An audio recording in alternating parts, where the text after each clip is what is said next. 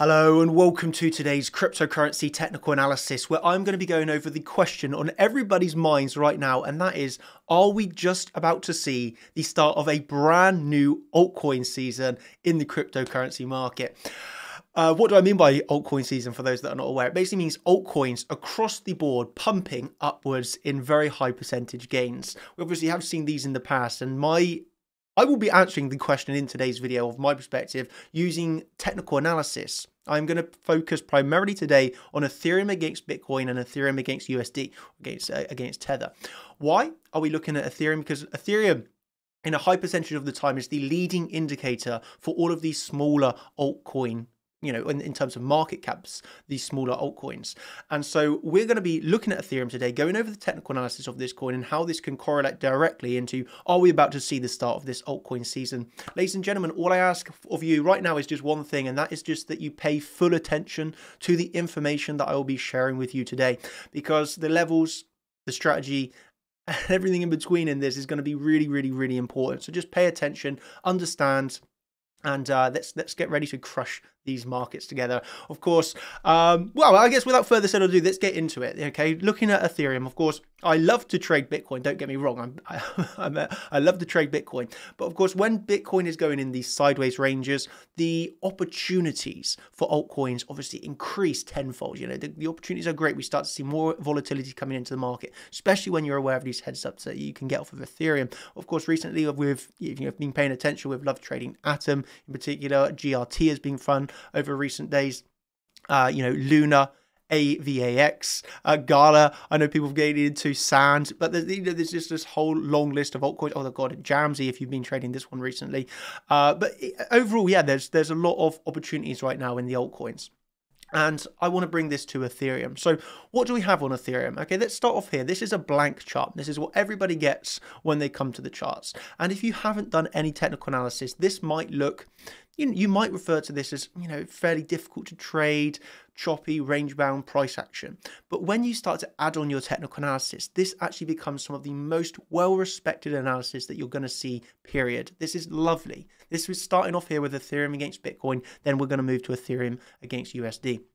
Now look at this Ethereum BTC chart. I'm going to add on the analysis that we have actually been trading now for 5 months. Okay, this is long-term time frame analysis where the levels have been lovely. They have been lovely. So when we add this on, you can see we have a triangle, which has really been going on since May, but obviously you start to recognize this triangle a few months after.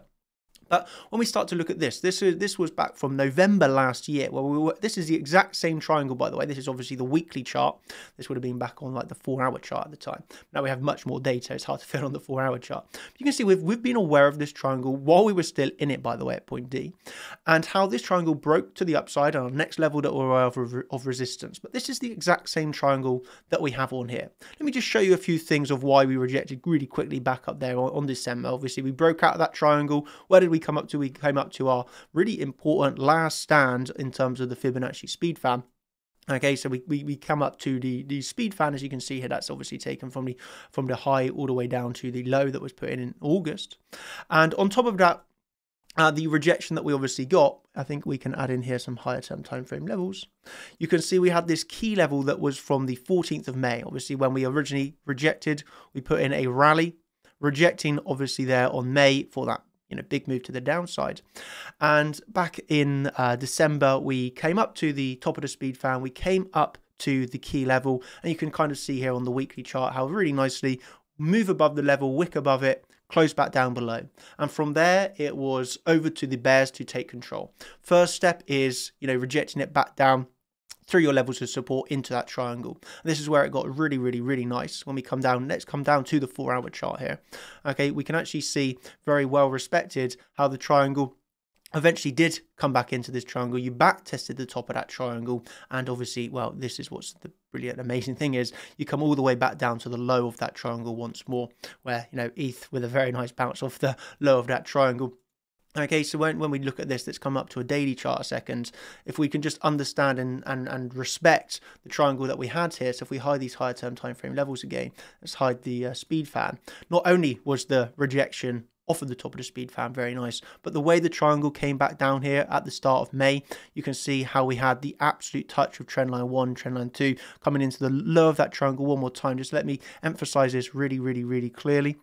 I'm just going to put on the ray tool here, and we will take it from the low of that triangle to the next low. You can see how that really, really was a perfect third touch of the triangle low. So let's add that triangle back on so we can see. So yeah, I just want to emphasize that was just when you love trading like I do, to see the absolute back test perfect touch of the high come down to the absolute low of that. Oh, come on, you have to be excited. You just have to. I am anyway. I love it. So yeah, obviously we had the low of that touch, and we have started to see a really nice bounce on Ethereum. Yeah, this is a really strong, nice bounce to the upside. You know, what's the next level of resistance that we are coming into? Well, first of all, we can just be aware of that we're coming into like levels such as point of controls. You can see, you know, this is not no random levels in the market. We're coming up here to clearly we're finding temporary, at the very least, resistance at the point of control. So there's obviously a lot of volume that has been transacted in this section of the chart, and we are up at that point of control right now. Okay, so that's something to be aware of. Do you want to buy into resistance? You might want to wait for breaks of such levels, for example. But overall, we're very much in this kind of a range. Okay, in my humble opinion, we can see weekly wasn't quite tapped back in March, but we all know why that wasn't tapped, because we had the triangle holding us up as support. Okay, but I'm still very much aware of the weekly level. If we are to remain range bound here, and this range comes for another test to the downside, I'm very much aware of this weekly as a strong level of support. As well, of course, I'm going to be aware of the triangle low once more. And to the upside, we are still below this daily, and the bigger, of course, weekly above us. What I do like about this daily, though, is that we have the confluence once again with the triangle high zone. We have to refer to it as a zone, but the triangle high zone along with that daily, ultimately giving us more of a range bound scenario. Of course, if we can break and hold this, naturally we're going to be looking back up towards the weekly or higher, of course. Key level is still a level that I'm aware of, but breaking that weekly would be a very big sign of strength, in my opinion, where yes, then we could start to talk about things such as alt seasons. So I just want to take a quick look at Ethereum USD. Why do we look at Ethereum BTC and USD? Personally, I'm only trading Ethereum against USDT. Actually, I'm trading against Tether, but I trade against Tether on Bybit, and so I look at the BTC pair. Although I'm not trading it, I like to use this as a high level of confluence for obtaining my trades when I'm trading against USD or Tether. Okay, so I want to take a look at that. I just want to do one quick announcement for you all before we get back onto the Ethereum USD pair. And that is that tonight we obviously have a live stream dedicated to altcoins. So in this one, there will be a look at all of the altcoins. Okay, so not just Ethereum, but a look at many more altcoins and the opportunities within the subsection of alts. So if you're interested in that, how we do the analysis, how we're recognizing those opportunities before they explode, giving you the analysis that you need for that, well, that's what's going to be tonight 19:30 GMT England time. That's going to be the live stream of tonight. Of course, I have been away for the last few days. Now I'm obviously back trading. But what you have to remember is this is what I love. This is the thing that we've created now, that Chart Champions is more than just myself. We have the whole host of coaches. And this was this guy's setup is brilliant, by the way. I absolutely love that. This is George's daily update on the TV in his front room. I love that, by the way. But what you have to remember is that you're not relying on me anymore. You have the team of professionals alongside me. So you're going to have all the coaches. Okay, you've got the coaches, the trading assistant here for you every day, answering your questions, giving you live stream updates literally every single day. So there's never a worry about not receiving enough content, by the way, because you've got more than enough to get stuck into. And yeah, I just thought that was like a nice thing to remind you of, that hey, if I go away for a few days, obviously I was at the F1 this weekend. Wow, what an experience, by the way. But even when I'm away, you've still got the professionals alongside me to assist you and help you every single day, whether your questions are beginner or advanced. That's just a reminder for you all. So shout out to the coaches. Thank you ever so much for your assistance while I was away. And, bringing us back onto Ethereum USD now.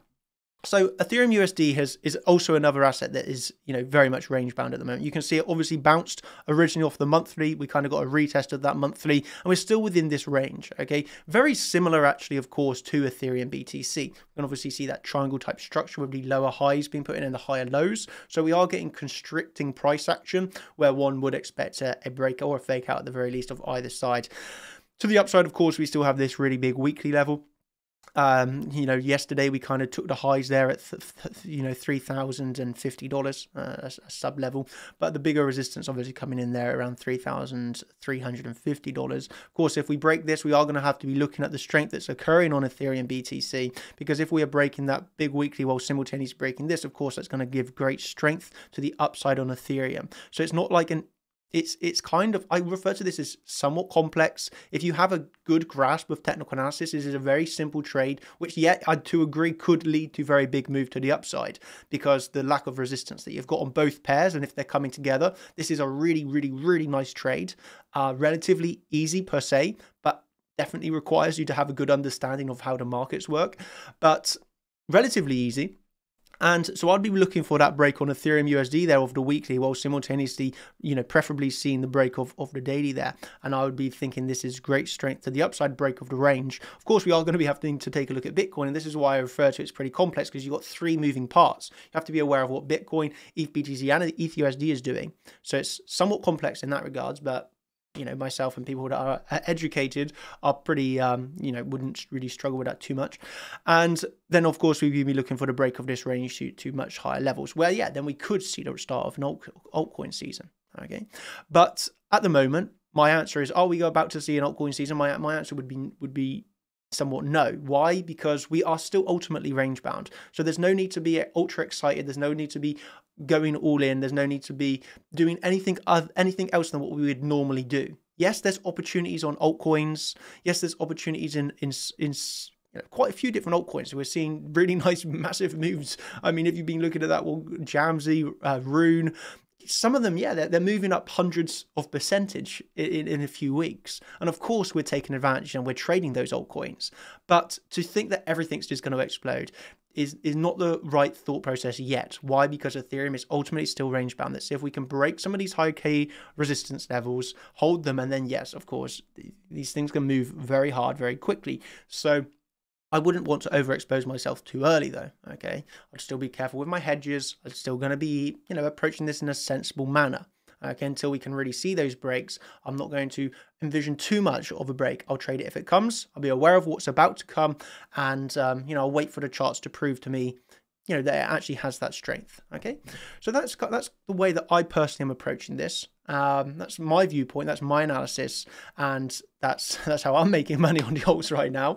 So I hope that you've thoroughly enjoyed this video. If you have, smash that thumbs up button, give the video a like, and we'll say if we get 2,000, and you can comment down below the altcoin that you're interested in me covering, because I will do, if we hit 2,000 likes, I'll cover the most requested, let's say top 3 altcoins down below. So comment your top 3 altcoins that you'd like me to cover in a video, hit the like button. If we get 2,000, I'll do the top 3 for you. That's a pretty good deal. If you want to see more from us, of course, we got the altcoin live stream tonight where we will give you our favorite altcoins. And if you want to see more from us, learn alongside us, educate yourself, empower yourself, and of course, crush the charts with us on an absolute daily basis, then that's over at chartchampions.com, where you can learn and get access to all of the good information that we're sharing. So, thank you ever so much, everybody. I hope that you've thoroughly enjoyed, and I will catch you in the next video that we release. Thank you. And of course, ending with a disclaimer, no financial advice. We are education, entertainment only, no official financial advice here. So understand that, and I'll catch you in the next video that we release. Thank you ever so much, and goodbye. Cheers.